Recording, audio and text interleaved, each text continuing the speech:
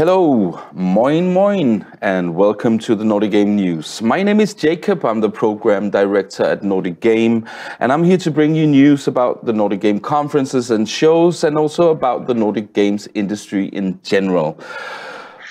Today is a great day because I have gathered some of, I could call it the cornerstone of the Nordic Game speaker program, especially when it comes to audio. As we all know, audio is a very important, if not the most important element of creating games. And that is why we are here to talk about this very special session that we do at the Nordic Game Conference each year. It's called Same Game, Different Music. And to explain a little bit about what that is and what we can expect from this year's edition, please meet these very beautiful gentlemen. Hello, Thor, and Arnold. How are you doing? Hey. I'm doing good. I'm happy you are. I was wondering if we should just do a kind of an introduction round so that people get a little bit inside information on who you are. So let's start with you then, Thor Myrdal, number one. I'm usually a freelance composer, sound designer, voice actor, and a singer. And I'm also the business director of this very same conference, Nordic Game. So, I'm the annoying guy that you see in meetings, usually. And Arnold here, that is in the bottom. What is it? Oh, shit, it's my left, right? Hey, Arnold, can you please introduce yourself? I'm Arnold, also a composer, and I'm a CEO of Capricia Productions, which is a gaming studio we started like 7-8 years ago, which was doing a metal album as a game, and that released 2 years ago. And now we're working on something new and unannounced. That's me pretty much. I'm gonna talk to you about that later, I guess. But Thor number two, you are new to this. Please introduce yourself. Yes, my name is Thor. I'm from Iceland, but I You as well? live in Denmark at the moment. And I am a composer for Black Voyage games. Currently working on a title right now called Lost in the Open. Very nice, and happy to have you here. So let's kick this off. Thor number one, can you please tell us what is Same Game, Different Music all about? Okay, I know the perfect person to explain that because he came up with that idea, Arnold. Great. Let's keep tossing the ball. And, yes, exactly. So it's a concept that's been going around for, I think, like 6 years now, right? Or something like that. Since 15, right? Yeah, I think so, yeah. And basically the idea is we take industry-leading composers, usually, sometimes, composers, let's say, in general, and we all take the same piece from a game. Sometimes it's a trailer, sometimes it's a gameplay. Usually it's around 1 minute long, and we all compose as we would for that minute, and then we don't see each other versions. We don't talk before. We just do it as we would in the real world. We also get just a very rudimentary brief. We don't get really inside information. We don't talk with the developers, this kind of stuff. We literally just get the video. Yeah. That's it. You got to work from that. Yeah, and we're just trying to do this as we would in the real world. And then in the panel itself, we show all the versions, discuss it. Usually every composer explains why he did what he did, what was the considerations, and we see the effect that different music and sound have on a game. So you can basically see, the same piece from a game, but a lot of variations for it, and see how the feeling changes. And there's always different stuff. We sometimes have same ideas, we have same core principles in the writing process, so to say, and in ideas where we did something, but the versions are completely different usually, which is always mind blowing for developers because they never think about Like it could go, like something could go so like wide afar in directions. So that is one of the cornerstones why I actually like that panel, because it gives a lot of people in the industry the insight what how much music is in a video game and how important it is to kind of nail also really down what you want to have in the music. It's not just a byproduct.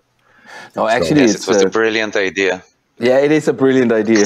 Let's underline that once again. Who came up with that? Oh, yeah, Arnold. Well, I don't know. Oh, maybe me. I have actually uploaded last year's edition to our YouTube channel. So if you're interested in taking a good look at what we did last year, it's right there. It's called NG22 Flashback. Same game, different music. So please take a look at it if you're interested, and obviously give it a thumbs up if you like it, and remember to subscribe as well to the channel, right? I have to say that. So looking back at some of the editions that we've done already, do you have any kind of anecdotes or highlights or something that you wanna bring forward? Bring sunglasses. That's a thing. Yeah, we're He always didn't have that hungover, last year. so... This is not acceptable. We always need sunglasses. Yeah, I mean, it was after COVID, so everyone were like, not hungover for the first time in this panel ever, because we were... That is true, adults, because we usually do it the first panel or the first talk, right? First session at the day after the big Nordic game party. Yes, that is my punishment to you. So everyone enjoys it because it's music then, right? They don't need to they can just enjoy and start the day off with enjoyment. To be honest, this is actually one of my favorite sessions, and one of the few that, as program director, that I actually reserve time to go and watch, because I enjoy it so much. And as you said, Thor, it is a really good inside look into how you produce music to games, and how big an impact actually the soundtrack and the sounds and the audio has on a particular game. So I'm thrilled, but is there something that you can reveal, something that you can tell our audience about this upcoming session, which will happen during NG23 Spring? Because it's a special session, right, Thor? You don't know. You have not been briefed, right? Yeah, I have some information, but no, I haven't been briefed fully, to be honest. Other than it will be... But what are you guys doing, and what are you doing during that session? Well, I guess I will be presenting our upcoming Kickstarter. Yes. And that's the first time in history. We wanted to do that for a very long time, Jacob, right? Like, to find a game that's literally that wants to release at the exact time when Nordic game is happening, where we can have literally no one having also the ability to see the trailer, like a literal trailer for a game beforehand, and know also the music, and has like all the information, because there's already like a Kickstarter campaign released or whatever, like a beta version or something. So it's like literally then we kick off the release of your game right with you presenting the original.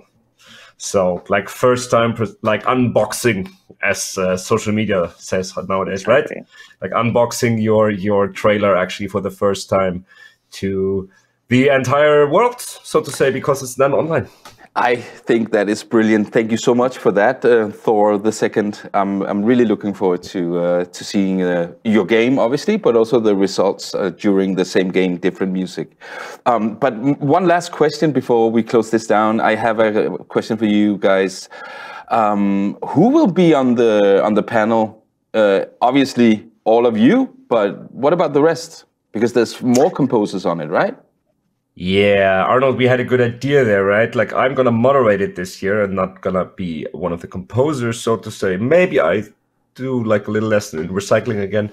But like, I will moderate it. And Arnold, what do we have in store for the rest of the participants for that panel? Who's joining us as well?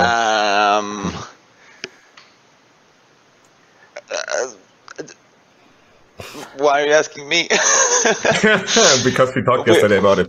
But okay, then I will say it. So it's going to be great because the first time in history of the composer panel, we actually throw for the people outside there the call out for all composers to submit that they want to be part of it, and just to like we'll create a form, and there will be also a little story about that, so you know where to submit, and you submit your portfolio that you have and like your music, and then there will be a board of experts which is like ruled by 2 gods and 1 guy from Israel. Will go through and vote on it and like give their own vote, and then we will do a calculation there with a very complex mathematical system that is developed by Jake on the other side of my camera. I don't know why it's reversed. But then everyone has the chance to become part of that composer panel. And obviously, if you submit, then and you are getting accepted, you also get like a speaker pass. You don't need to pay for your pass, and you can come to Nordic Game and enjoy the entire conference in its complete beauty. And everyone who submits but not gets accepted, at least get an online pass from us for free.